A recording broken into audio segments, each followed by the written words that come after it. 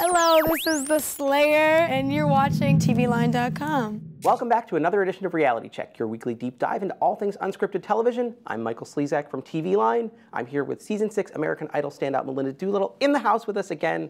Yay! For the second week running. I love being here. If I'm super cranky as we discuss the week in American Idol and The Voice, I blame you. You ruined all singing for me because I went to your show Tuesday night here in New York. It was insanity. I threw a dirty napkin at the stage because I was wearing boots and I didn't think that would be appropriate. Oh, thank you. I don't know that I've ever had more fun on stage. It was just amazing, and I love having you in the audience so much. You're like the best audience. When I see that hand go up, I'm like, yes! Melinda, we've got to discuss top 10 week on Idol. Let's talk about who we enjoyed. There were 3, for me, stellar performances this week. I love you, puppy. I love you, love you, love you, puppy. Which I was very excited about. Gina.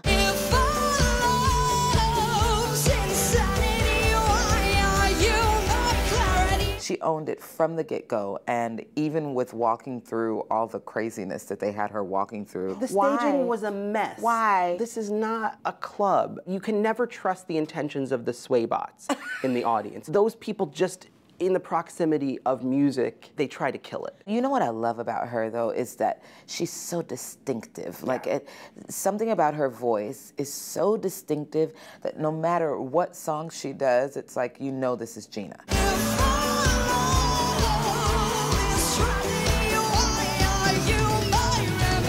I feel like she is maybe more than any contestant this season attempting to win the show. She's given us her own written song at the piano. She's rocked out to Paramore. She's decided to do a dance track for us. And I'm not saying that versatility and switching it up is the only way you can win it, but I feel like she's never complacent. It's always like, let me show you something a little bit different than what I did last week. And she actually tries to give us moments, which, I mean, we've kind of been lacking this season. Just like Mariah Carey, I wrote moments, moments, right here, moments, moments. And I wrote moments, moments next to my favorite performance of the week, which was Alex Preston.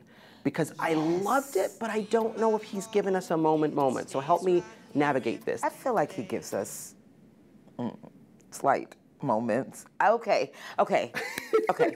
What I love about Alex is that he will change up the melody, but he keeps the integrity of the melody first. And then he adds these amazing things, and he's got the highs in his voice when he just like pops up there and then comes back down. Up like a gorgeous. Yeah. Story of my life, take her home, drive all night. It's harder for an understated singer to give us moments. But I feel like he's the most creative guy on the stage, or could be the most successful at being creative, so I need him to do that. Because as much as I was like, I really enjoy this performance, I really did, I don't want him to win by default. Oh, that could happen. It could happen. Yeah. I want him to, if he's gonna win this season, I want him to fist on the table. I want him to take the competition. I think he's doing his own version of Fist on the Table, though. I think what we're asking for from Alex is too much, because I think that he is understated in everything, and I think we have to accept that at this point. It's about accepting. Then he doesn't get to win. Oh. Well, all right then. I've decreed it. The story of my life. This competition is about challenging yourself. Leap off the edge. Speaking of leap off the edge, Malaya Watson.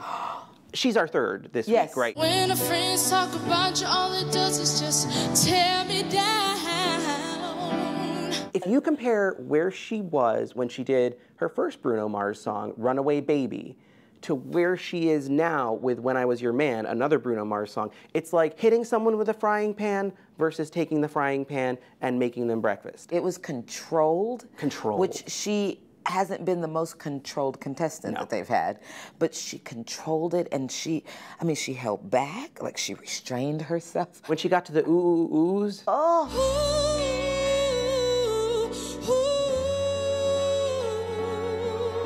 I almost feel like Malaya, if she can hold it together one more week, might actually be in front runner mode. If she isn't already, like, who's the front runner? I'm so confused this season. I feel like we don't even, I feel like nobody's really taking that. Like, it's anybody's game every week. And we don't even have the production telling us, like, you should like Lauren, Elena, you know.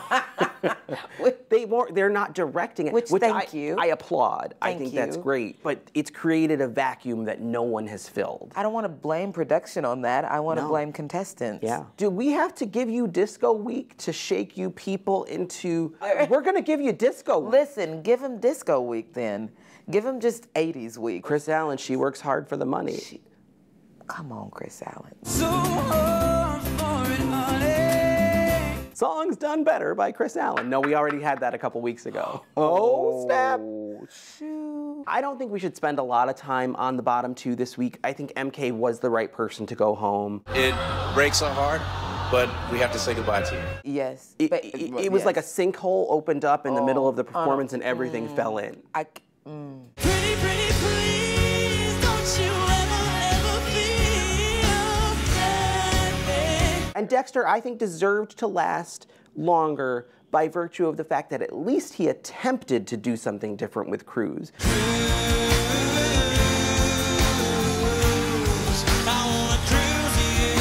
You know when you see a burnt out car on the side of the road, the wheels are stripped off, the engine is gone? That's kind of what happened to Cruz. It was like left in that state. But he attempted. Well, I'm kind of with you last week on Dexter because I'm like, really, Cruz? I know. Really? It's not that I don't, that song is fun. It's great, whatever.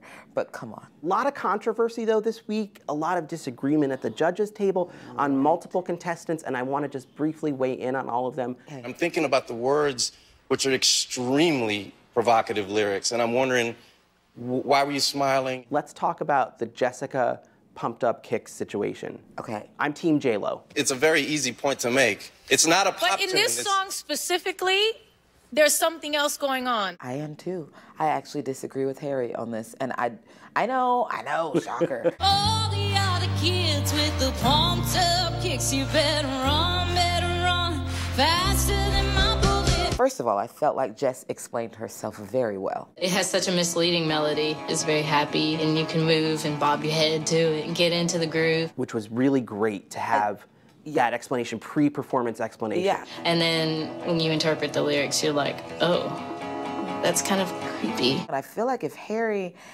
had ever heard this song before, Right. he wouldn't have said anything. Because I'm like, you must just not know this song. Because that's the whole point of it. To me, just by stripping it down a bit, she made it even better. I want to know the intent of the artist. You got to do it in a minute 30, so sometimes the intent can get lost along the way. She did a great job of explaining it. I did agree with Harry, though. Vocally, she has sat in one place for like 3 weeks. I would like her to maybe just look to Idol Past a little bit to see what a rock chick can do. Look at Haley's What Is and What Will Never Be. Look at Elise's Whole Lot of Love.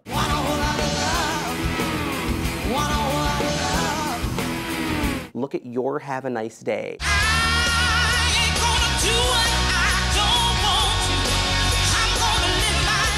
The problem is that this may just be what she does. Like, we haven't been to her one-woman show. And that's great if you want to keep doing the one-woman show at the bar. If you want to win American Idol, you've got to do more. And I think a lot of these kids, you might have just hit it right on the head. I think a lot of these kids are relying on what was in their set list for the last 4 years. Yes. You have to do more than that. You have to. You have to stretch yourself. You've been given a huge platform, and all you've had in the past is a really small platform. So it requires you to step up your game. At the end of the day, that's just the bottom line. You come from this platform to this one, then step up your game. You got on this show because you wanted something different. That's what Jess said, that's what Sam said. I mean, they all want something different, so do something different. You do the same thing, you get the same results. So let's talk Majesty. She upped her game from Let It Go to Wake Me Up. Yes. But Wake Me Up was an apt title, something in her, did it break her to be in the bottom 3? I think it did. Again, she says, huh? It's not fun to spin around over here, is it? No, it's not. She's so good, and I feel like she's scared to take chances now because America put her in the bottom 3. Tonight I saw something in you that I've never seen, which was a little bit of fear. J-Lo really had like one of the most exquisite weeks she's ever had. It was the most exquisite She week. was just on it. And in calling out the fear in Majesty, like there was just this underlying tone that made me uncomfortable. But I didn't know. And I think Harry was right. She challenges people, and people like to be challenged. I think what she did with the arrangement was interesting and cool. It's not even in the arrangement or the taking of risks. It's about, you know, palpable self-doubt is not fun to watch. No, no, no. I feel like she could be like a front runner. Yeah. Maybe even should be a front runner if the majesty of tightrope begins to show up. It's the majesty of tightrope. Kind of like the way that sounds. I like it too. Sam, I think, again, a step forward from what he did with Come Together, but it's still not where it needs to be. Also, don't sing a song about a guy looking at his girlfriend who has a scar on her face from a physical altercation that they had. My seat's been taken by some sunglasses, asking about a scar. And then they're in a bar. You're 17. I don't want it. I know I gave it to you months ago. At the end of the day, if you can't connect with these lyrics, then what's the point? Then we can't connect with you. I don't even know that he knew that his song said that. Every one of these kids, when they pick a song, should take a pen, write out the lyrics. Read it. Don't sing it, read it. And then if you can see yourself saying that, then sing it. That's all. So, amen. You hear me? You have to feel every word. Just as long as it's believable for you, then it's believable for us. Even if your song is I Love You, Papi. Number one, baby, ain't no static. Got the hourglass for your baby, look at these legs. Somebody got water in their ear? What? I love you, puppy. I love you, love you, love you, puppy. I love you, puppy. I love you, love you, love you, puppy. Shout out to Jessica, Pia, and Allison, though. Thank you. Gorgeous, gorgeous harmonies. They didn't last long enough. It was on the wrong song, but I loved hearing it anyway.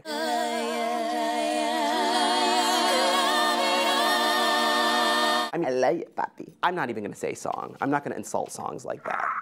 I love you, puppy. I love you, love you, love you, puppy. I think this was also a week where Caleb struggled a little bit with arrangement, but I'm going to give it to Caleb for at least taking chances. Yeah, he tried. He tried, and it's not always going to work out. And that's okay. And that's okay. His voice sounded great.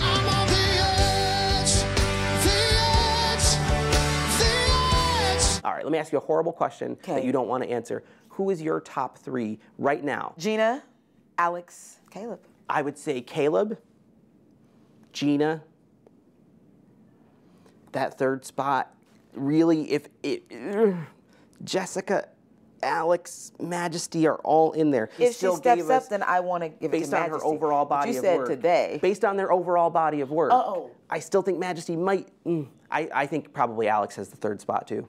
Okay, there we are.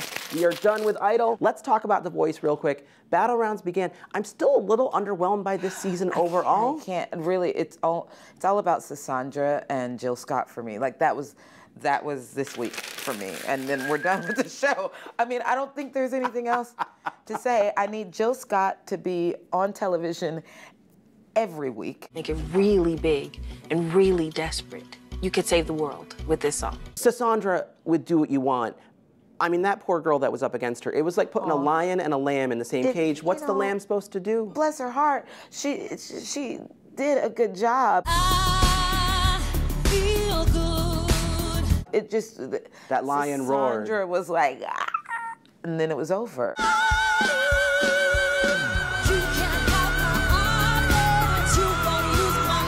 She's a beast. She's a beast master.